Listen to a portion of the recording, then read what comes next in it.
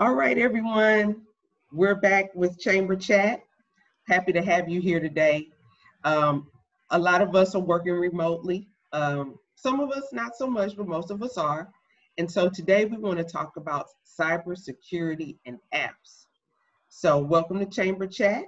We'd like to welcome our speaker for today, Derrell Norris from FreshTech Solutionz. Good morning, Derrell. How are you? I am awesome and glad to be in your presence and in the presence of all the GHBCers out there. Great. We're happy to have you. And we want to talk about this issue of cybersecurity apps. You know, a lot of us are not necessarily tech savvy. So we're going to have a great conversation today about what our members can do, what our businesses can do in this world of cyber, because all of a sudden we find ourselves in this space. So, and a lot of us are not really tech savvy. So we'll give some pointers today, but before we get into the questions, let me tell you a little bit about Mr. Derrell Norris of FreshTech Solutionz. Derrell was born and raised on Houston's East Side. He attended the historic Prairie View A&M University, where he studied computer engineering. Yes, that deserves a hand clap. Prairie View A&M, one of our partners, where he studied computer engineering and minored in physics. He went on to pursue a master's degree in computer engineering at the University of Texas at San Antonio.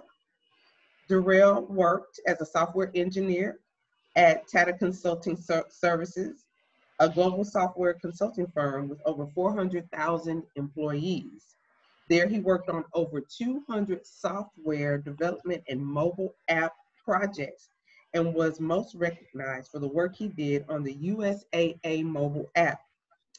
Derrell got the itch for entrepreneurship and left corporate America after 5 years as a developer and business relationship manager, and is currently the CEO and co-founder of FreshTech Solutionz, a tech company geared towards small businesses to help improve business processes and increase customer engagement through mobile applications, web development, and software solutions. So let's welcome Derrell Norris to today's Chamber Chat, and we'll get right into our questions. So Derrell, now that millions of people are working from home, there are some concerns around cybersecurity. What should businesses, especially small businesses, do to keep their systems safe? So there's a couple of things. One of the main things is I always recommend business grade antivirus software. Whether that's whether you're working at home, even if you're working at home, there's still solutions out there for home use. Another thing that a lot of people don't think about is Wi-Fi encryptions. Make sure that your Wi-Fi at least has a password. And if you still have that default password that came on your router box, change that, because a lot of those are available online and are commonly used. Right, and so those people who are tapped into their, we have some members who are employed by major corporations. They may be looking for a side hustle, and that might be why they're members of the chamber. But for those who are connected to larger corporations, should they necessarily be concerned? I mean, is there some sort of connection that they should have with their employer that makes sure that their communications are protected? Yeah, so and a lot of companies, or those big companies, use VPNs, virtual private servers. So that makes it so that you're accessing their work through their servers. And then again, back to those strong Wi-Fi encryptions at your house is also a good thing. As far as keeping work and personal separate, please do that. Don't if you have a work computer and a personal computer, I know we're at home, but still treat it like you're in the office. Don't go browsing the web randomly on their servers. So just it's just kind of common courtesy and just being smart about the thing. Mm-hmm. And those businesses, I mentioned the side hustle, and smaller businesses that may be working from home. it's important for them to just make sure that they have password protection. You know, what other things would you recommend for someone who may be setting up at home, or maybe an essential business, so they're out in their work environment? What kind of equipment should they have in place to protect themselves? And then it all starts with that antivirus. You know, it's a lot of people that's also moving to the cloud. That's another thing that we can get into. But like you said, there's all kind of tools out there as far as, you know, password generators. So you keep those passwords strong. I believe LastPass is a good one. You know, it automatically kind of generates those passwords for you. So, you know, it doesn't make it so you know, you're guessing at passwords, or, you know, trying to make passwords that are easy for people to guess. So yeah, just like I said, those common things. It always starts with that antivirus software. Be careful opening emails. You know, so as far as just getting set up, I would start with, you know, getting your system placed up on where you're hosting your information at. Make sure that's secure, and make sure your antivirus is set up as well. Okay. And you had mentioned that the larger corporations will use VPN. Is that something that you recommend for small business owners?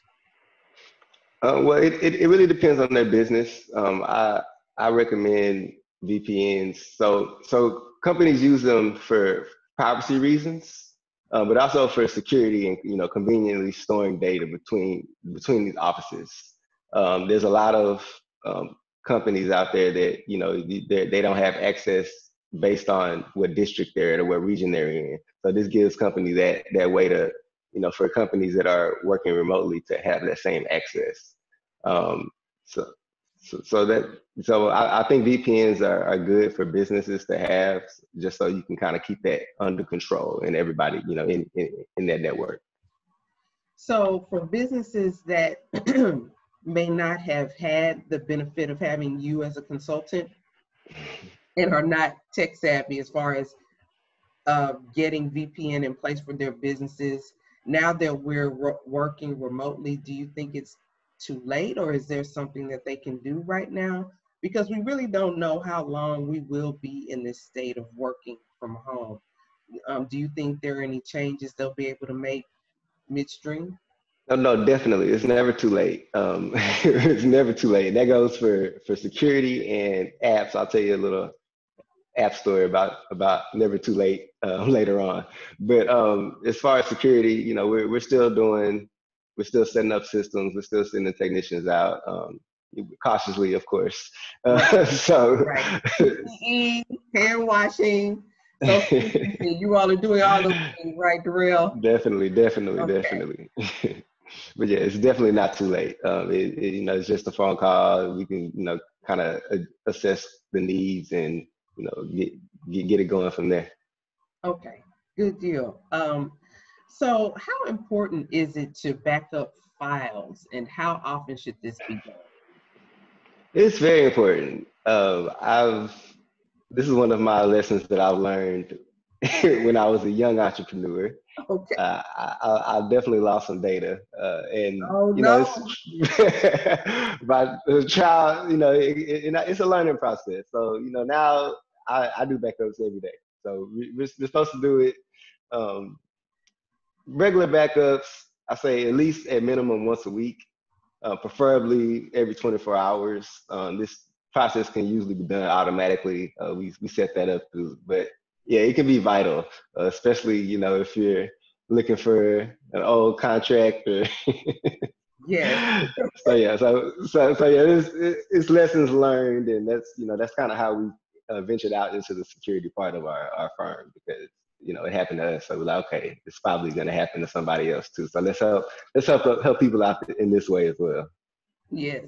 Yes. And so, you know, we hear the term backup. I mean, I would definitely be telling my age when I talk about floppy drives. You know, back in the day, that's how we did things. Made sure that our hard drive on the computer wasn't the only place that we had a copy of something. So these days, how are systems being backed up? You know, what's being used for that? And there's a lot of different things. Most people are backing up things in the cloud now. I personally have stuff in the cloud, and I have a little personal server as well. So that's just because, like I said, it happened to me, and I'm like extra backup cautious now. So, but yeah, there's a couple of different ways. Most people are moving towards those cloud solutions as well. And so, is there, the idea of the cloud, since it's not something someone can touch, and most business owners are not necessarily tech savvy, can you explain a little bit about how the cloud works? Yeah, so just think of it as okay, let's think those external hard drives people used to have. So let's say it's just basically storing and accessing data over the internet instead of using that external hard drive that you used to have. Those big external drives that I still have. But it's just instead of storing it in physically, it's on the internet pretty much. That's in layman's terms the best way I can kind of explain it. Mm-hmm. And so I know initially when the cloud first came out, there was a lot of talk about using the cloud. Should we use it? Should we not use the cloud? How secure are items in a cloud? I mean, how safe can we feel about using the cloud for storage? I mean, I believe the safety it depends on which cloud services you're actually utilizing. So, for big companies like Microsoft, they have people working on updates and keeping everything secure consistently. So when you're talking about, is it more secure? I believe, yeah, in some ways, yes, because people aren't looking up updates for how to how to hack external hard drives right now because it's just everybody's moving to the cloud. But it's this great thing, and of course you have bad people as well. So we have those people who are trying to take that information, and that's just going to happen, regardless. So I feel real secure about the cloud, especially what we use. I'm very comfortable because it's a big company. Okay, so for those of us, because I'm part of that group that are technically challenged and go about technology in a kind of pensive way, the cloud is okay. Don't be afraid of the cloud. Don't be afraid to use the cloud. The cloud can benefit us. So just make sure you hire a professional like Derrell to walk you through it. And just keep educating yourself on the cloud, and I think it'll be okay. And as far as the security is concerned, that's part of the cloud service, correct, Derrell? It's not something that business owner is going to have to worry about constantly. Correct. Okay, very good, very good. Now, we have talked a lot about passwords in business. I've been a victim. I've had, I don't know how many notifications on my Gmail account about my password being compromised, or it was found on the dark web. Someone was trying to sell it. I had to go and change it again. And so how often should people change their passwords? So the rule of thumb I like to go by is change your password every 30 days. Really? That's my rule of thumb. Okay. A lot of people say 90 days.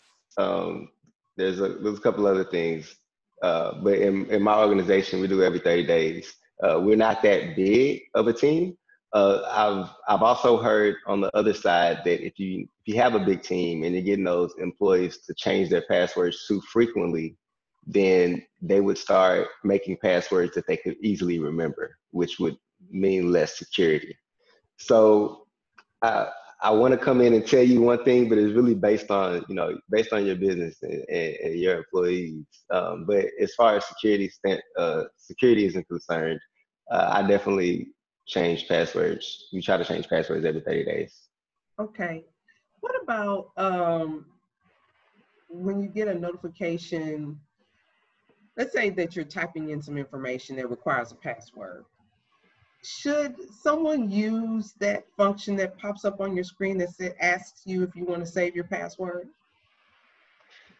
Well, that depends on what computer you're on. Is this a personal thing? Is this a business thing? But for the most part, like for Google Chrome, I'm okay with Google Chrome on my personal laptop for storing passwords. But for our business purposes, I would suggest something like LastPass.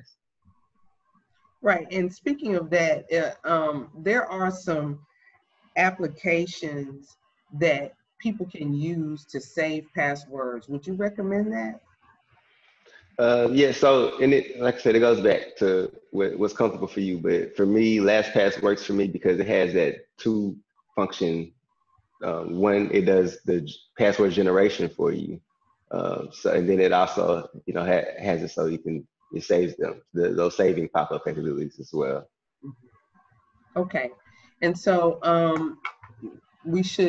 that's something that we should look into if there are multiple passwords that we need to use for our business. So so you heard it from Derrell. It's okay to get those. So Derrell, do you think that the dark web really exists? Yes, definitely. The dark web is alive and well. It does exist. There's a lot of craziness going on out there. Yes, definitely. The answer is yes. It's a real thing. So how can we check to see if any of our personal or business information is on the dark web? Is there a way to do that? Okay, so there's a couple of websites out there. I believe Experian has a website that allows you to, I believe you just Google Experian dark web info checker, it should pop up. But that's one thing. But honestly, just having that credit report monitoring and those monitoring services already in place, and if you do have any activity, it instantly freeze everything and take those necessary steps. But yeah, it's kind of a hard one to actually check unless you're actually going into that dark web. How, as far as the dark web is concerned, where does it exist? Like, where does it live? It lives on servers that are private and you cannot access it, or you can access it. I've accessed it before, just kind of see what's going on. But for the everyday person, they won't just be able to type in darkweb.com and it pops up. Okay. Well, I can't imagine that too many of us would go too far into the dark web because I won't be doing it. Just because not going too far into it because I don't know what might pop up, but perhaps that's something you can give us guidance on. Someone can contact you if they have some concerns about their information being on the dark web and how to go about safely navigating that. And like you said, with the credit agencies, I'm sure that they can help us also navigate the dark web and making sure that our information is not there as well, for those of us who are afraid like me. Okay, well, this is a time of scams, unfortunately. Every time there's a disaster, somebody comes up with a scam. What can we do to make sure that we're not falling victim to phishing scams? So I have a rule that I live by. I'm not sure if this is going to be something for everybody to live by, but if there's a thought, if I think it's a scam, I'm automatically assuming it's a scam. So if that thought pops up, like, is this a scam? Yes, it is. So be cautious about that. When you get as far as like emails, make sure that you check that when you do get an email, you can check that domain that email was sent from. So if it's someone at google.com, you can actually just verify that it actually came from google.com. So, just check those email domains, make sure it matches with, whatever company you're expecting the email from. Don't click anything shaky, anything that doesn't look legit. Nobody's going to give you $1 million. Just just be smart about it. Well, you know, at this particular time, I don't think that someone's trying to get $1 million to a family member in the United States, and that they need me to be a conduit for that. So, you know, an email scheme like that, I think is pretty obvious. There are some that are more subtle that, you know, might look like they were coming from your bank, you know, or from your lawyer, or from someone or some company that has authority, some type of perceived authority in your life. And so I know for me, what I do is contact my bank to make sure that they didn't send me that particular email.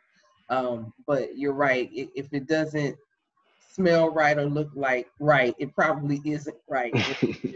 Just leave it alone. Excuse me. Are there some websites that we should be on the lookout for when thinking about putting in our own personal information?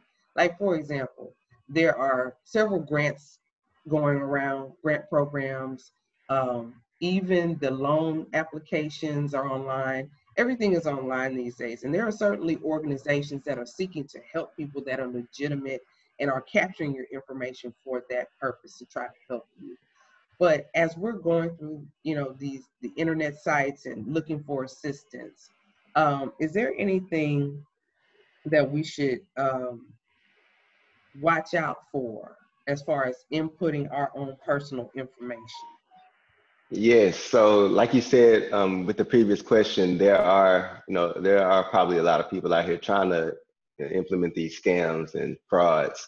So, and the answer kind of goes along with the previous answer as well. Make sure that, you know, when you are entering that information, that personal information, first of all, make sure it's a secure website.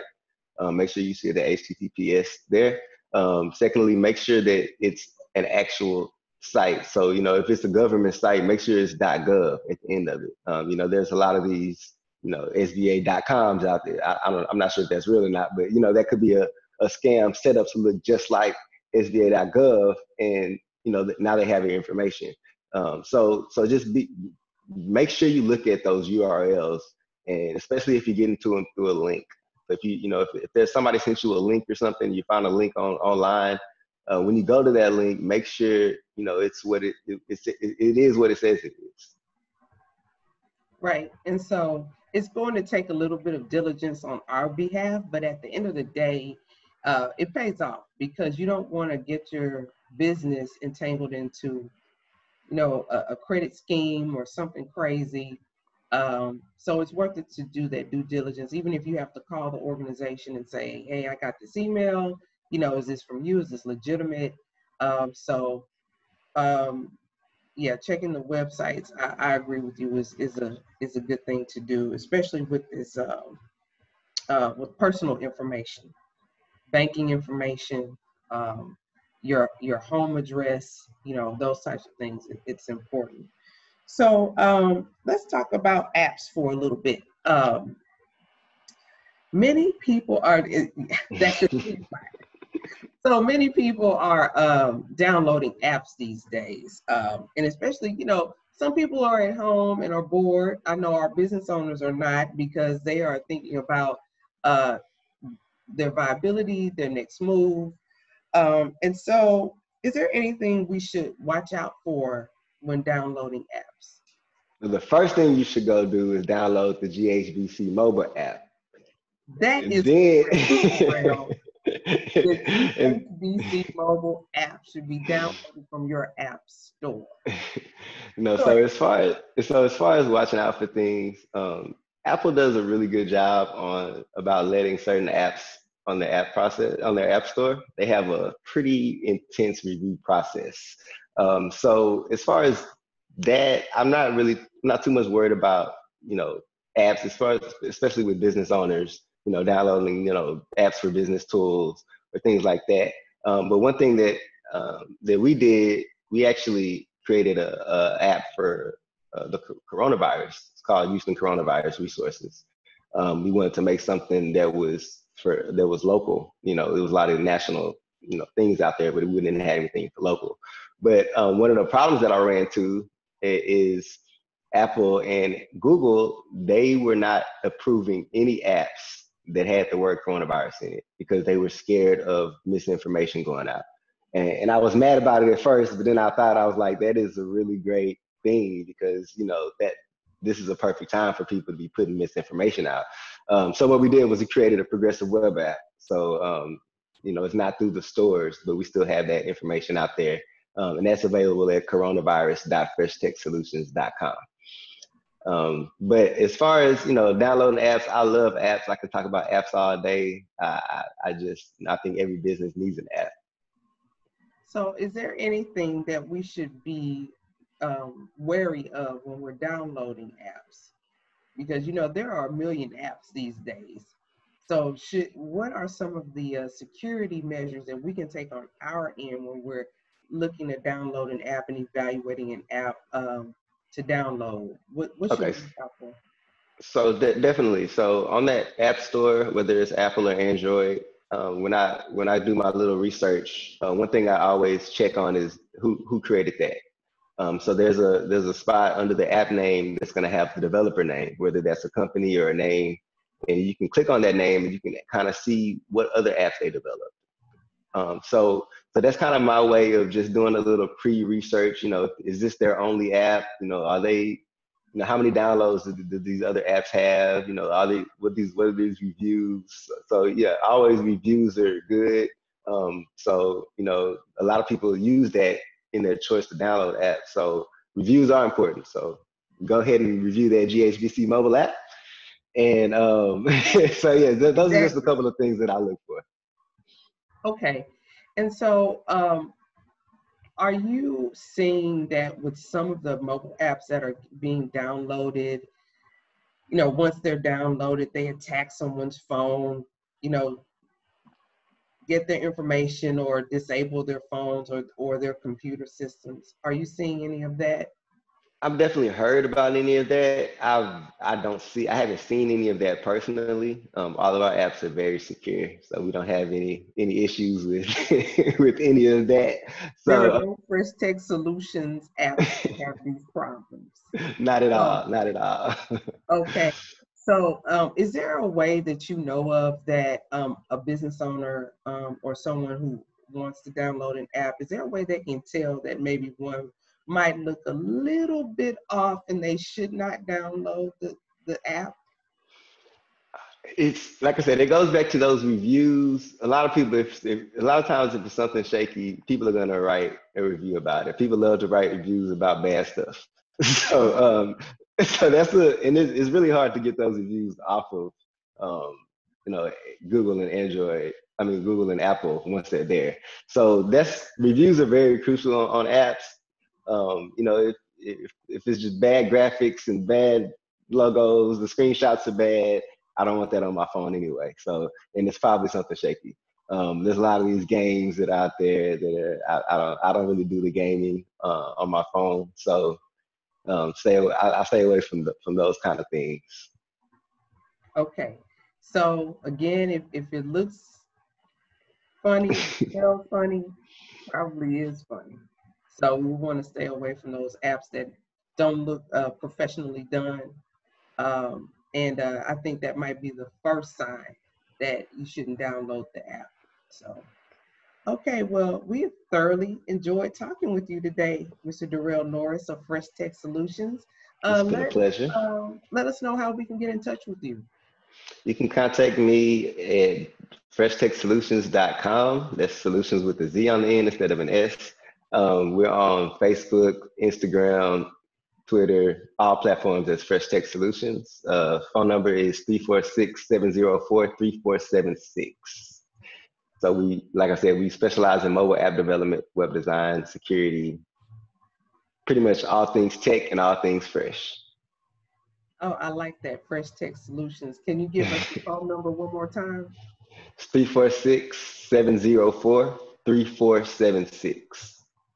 Thank you very much. And everyone, as always, please monitor our website at GHBCC.com. That's GHBCC.com for the latest COVID-19 information.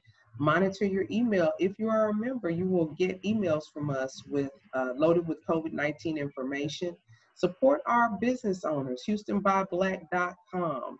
We have members that can provide services and products in just about every industry you can think of. So please support our membership and go to HoustonBuyBlack.com to find a small business that could really use your support at this time and can offer great services and products to you.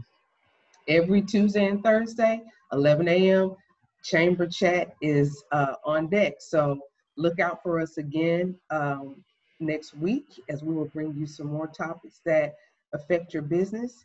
And we are here to help. So always, you can contact the Chamber through our website and become a member today. Membership has its privileges.